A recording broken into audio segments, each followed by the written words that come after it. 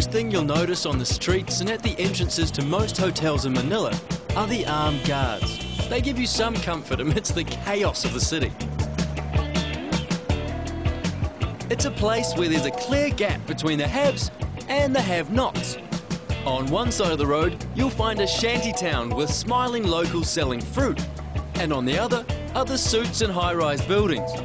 But that's all part of the country's charm, because as a tourist, you can get dirty and have a taste of life as the average Filipino experiences it. And then, it's easy to retreat to the familiar ground of a mall or cosy hotel room.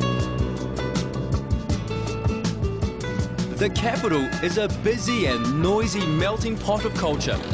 Of the 92 million people that live in the Philippines, 19 million of them can be found here, most of which live off a measly $3 US a day.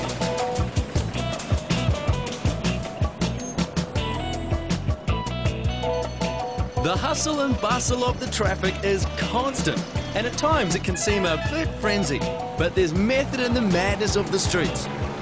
While I couldn't make sense of it, the locals knew exactly what was going on. I can't get over this. I've been standing here for about 10 minutes just watching the traffic whisk back and forth. No one's hit anyone, no one's shouting, everyone's just tooting politely to say they're going, they're not going. It was great. It's worth having a couple of days put aside just to walk around the city without any plans, because there's a lot to discover that you won't find on any tourist maps. Plus it means you can slow down and take in the madness. Right smack bang in the middle of Manila with all these crazy streets, there's this beautiful old church. And someone's undies are stuck on the roof. There's one thing by now that you've probably noticed. These crazy looking buses. Or are they jeeps? Anyway, these are the main form of public transport here, and they're called jeepneys. Which way does the bus go? That way? Around Manila? They're cheap to catch, but generally it's a tight squeeze inside. I hopped in one to make my way towards Intramuros, which is the oldest district of Manila. This place, way back, talking about history here. This is one of the busiest commercial places in Manila. So it was a bit of a den of inequity. The church on one side and then you had the commercial area that wasn't... That's how Manila was. This part of the city was built by the Spanish in the 16th century, and it's full of interesting history. So it's a good idea to get a guide like Joseph to show you around. It was great. He pointed out all the major sites and was full of stories and facts about the Manila of the 1500s. That's why I'm wondering before, the church and the red light. The church is across the red light area. Across together. Man, if these streets could talk, huh? That's why time passes by, you know. They change. And now it's just quiet and seems pretty relaxed at the moment. Yeah. The influence of the Spaniards is no more evident than in the architecture. The century-old buildings and clip-clopping of passing horses give the place an old-world charm. And if you're not into long walks, then a horse-drawn buggy tour is a fun and relaxing way to see all the major attractions in the area. This is the place of part of Intramuros, the Manila Cathedral. And you can see the statue. And this was converted as a plaza, as a park. We call this formerly the Plaza de Mayor. So what's significant about the cathedral? All right, cathedral is one of the big part of the church. We have the Vatican, we have the cathedral, and we have the churches. Okay. In the Philippines, we have 3 cathedrals. We have in Luzon, we have in the Visayas, and we have in Mindanao. Right. But in Manila, this is one of the famous cathedral.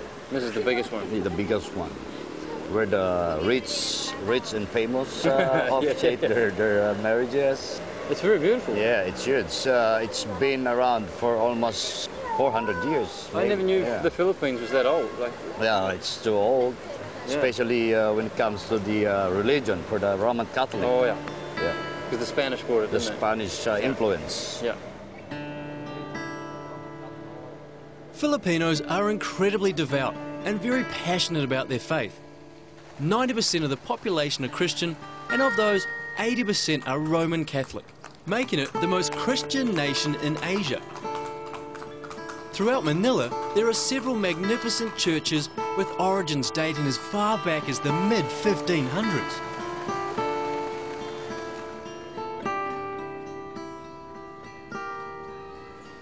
So who built the wall? Okay, this wall was built by the Spaniards.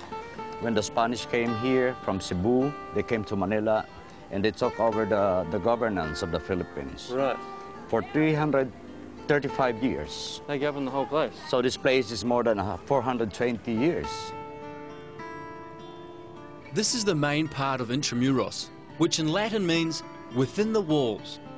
In this case, there couldn't be a more appropriate name, because surrounding this once busy city centre are thick, high fortifications and moats.